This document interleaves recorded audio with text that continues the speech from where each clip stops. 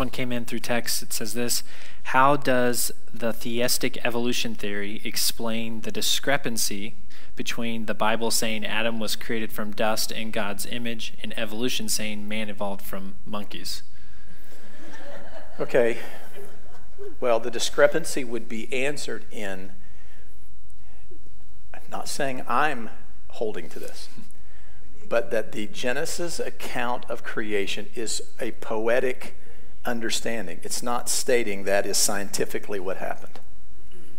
Right. So if that's accurate, if that understanding of Genesis is true, then what you have in Adam coming from dust, because somebody goes, well, I don't want to claim I came from monkey. Well, you came from dirt then. You feel better?